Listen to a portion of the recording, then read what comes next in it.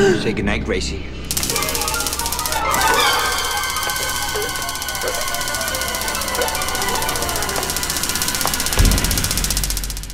Hello? Cloak and Dagger 101. Shut up. She's coming around. What did she say? Well, it sounds like, closer, closer. She wants the drink moved closer. She's thirsty. No. If she wanted a drink, she'd say drink or scotch. She wouldn't say, use your head. Who cares how she says it? Just give her the drink. No, wait. Close. Look. See? Coaster.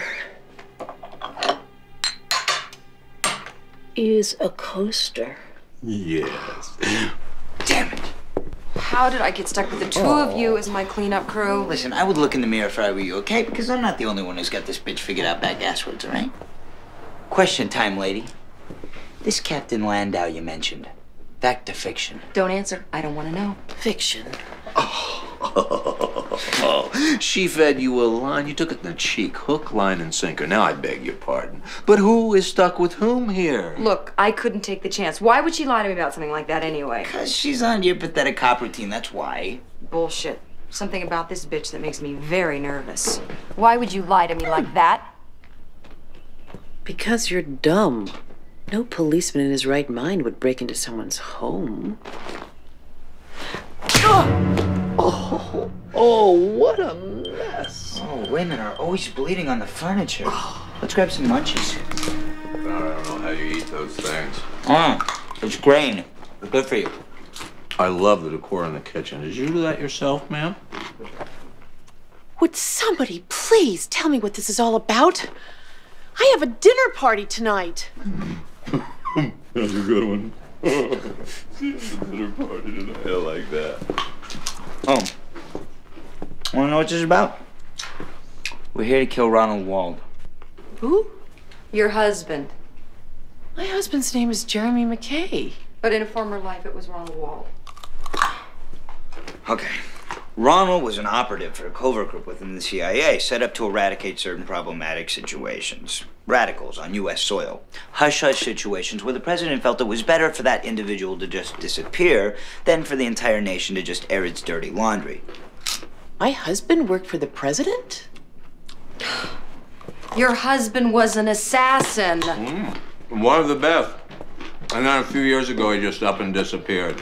Left a letter behind saying he thought that the company was trying to set him up. Well, of course they were. But, you know, in our line of work, you don't just quit. The company retires you when they're ready, not before. Ring a bell. I don't understand. Oh, Mrs. McKay, your husband has some very unusual bridge work. So unusual, in fact, that his dentist plugged into a dental forum on the internet to get some help from his fellow tooth fairies. Now, it just happens on pure fluke, one of our spooks was listening to the exchange. Well, we ran his x-rays through our computer, and well, here we are. Your husband's been a very bad boy. Time to clean up his mess.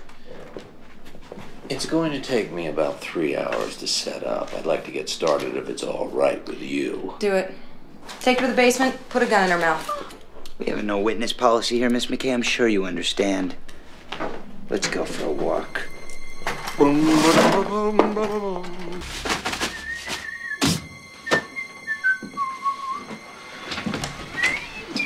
We ready yet? You know, I would very much like to make my 12-step Program tonight. Oh, don't worry. We'll be out of here way before then. I'd like them both to leave in a 2-ply garbage bag. drawstring or twisty top. Whichever. What the hell is keeping him? I'll be right back. Chop, chop.